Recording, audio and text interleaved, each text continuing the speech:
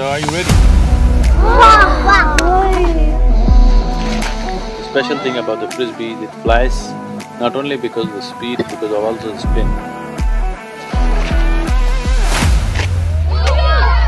And NASA airplanes are like this, no wings, simply like this. So the moment you see it, you must be able to judge where it's going to land.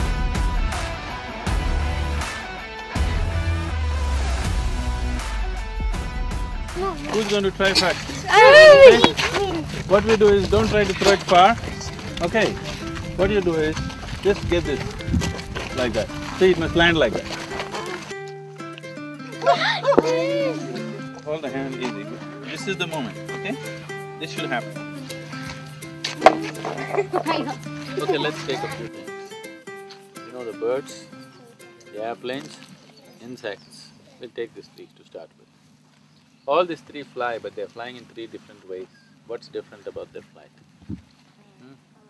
Airplane is controlled by a person. Not like that. I'm saying as a flying instrument, what's different? Birds flap their wings. Yes. The birds are flapping their wings generally. Insects are doing at a tremendous speed, wing flapping. Birds are doing it little more gently. Airplane is not flapping. So how is it that it flies? This is a better way to fly. You hold it this way, not gripping it like this, just holding it this way, lightly. When you do this, the important thing is not this, the important thing is this, okay? Better? So right now, a Frisbee has no wings, yes? So it has to fly. So all it needs is, it has the shape, it needs some speed, and the special thing about the Frisbee is it flies not only because of the speed, because of also the spin. If there's no spin, it won't fly. Why does a cloud fly?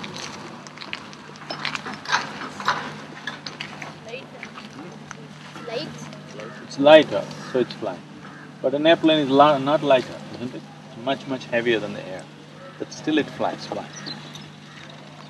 Bird is also heavier than the air, still it flies, isn't it? Because the wings are there. Wings are not flapping. The way it's made, the propeller pushes it. Because it's moving. Propeller pushes it, See, propeller is getting it to the speed, okay? Propeller is just a fan, either a propeller or a jet is just a propulsion, it is just taking it forward. So it should be a fast car, but it's flying, why?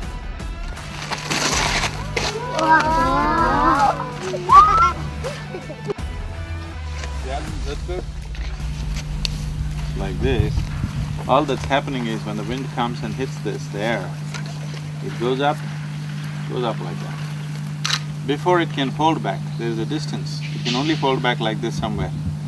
It can't fold back here because of the speed. So once this goes, there's a vacuum, it pulls it up. So the wing lifts off. They're like this.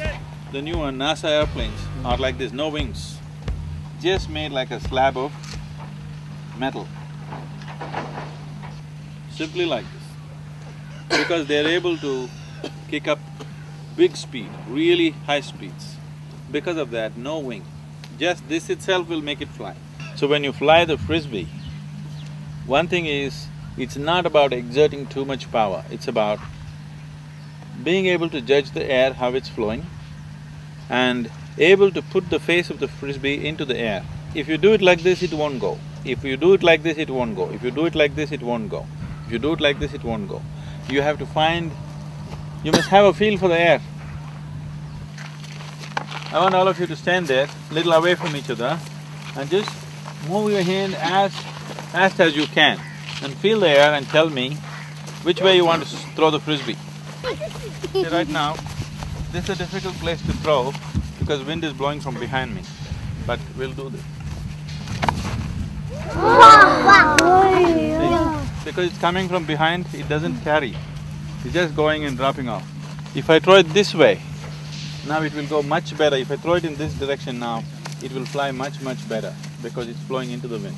Now we'll throw it into the wind.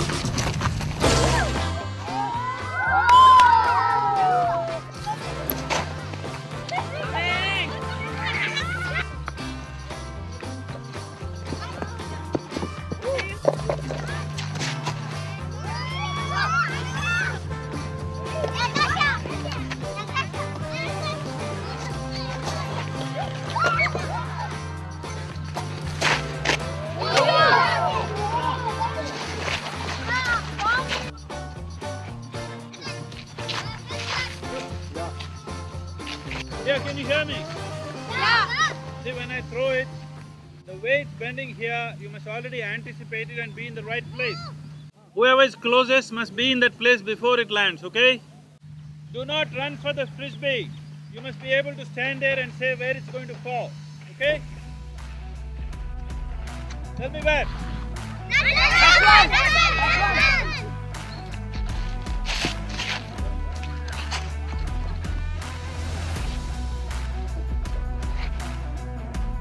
Get it?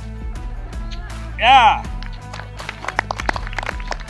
So the moment you see it, you must be able to judge where it's going to land. Comes, you understand that it's not only moving this way, there's a lot of spin. Because of the spin, it'll correct itself, and it may correct itself more.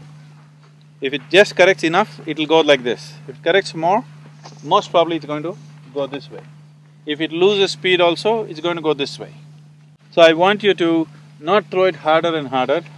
Like put a circle there, get control over the frisbee. Speed will easily come later, but those who have no control, speed is no use, they'll be flying all over the place and nobody can catch it, it doesn't mean anything.